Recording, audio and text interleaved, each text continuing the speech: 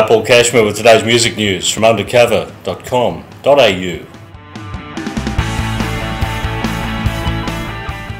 An exhibition of paintings by Bob Dylan has opened in London. Dylan created his watercolour paintings between 1989 and 1992.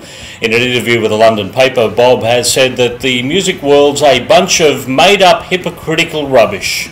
The art world is people who say who they are. They don't pretend. Dylan's The Drawn Blank series is on from June 14 to July 13.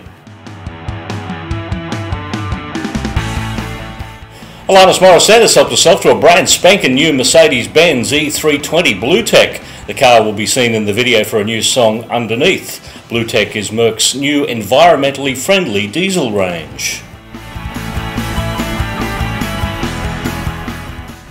Pharell, Santa Gold and Julian Casablancas have collaborated on a song for Converse. The track My Drive Through is a free download from Converse.com. The song will also feature in Converse's new television commercials.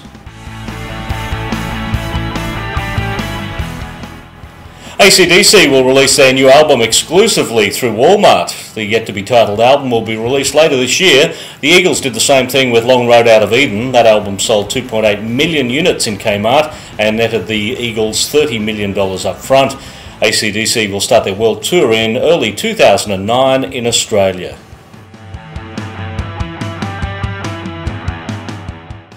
Led Zeppelin will tour again. Jimmy Page has told the UK Telegraph that the band will do shows in the second half of 2009.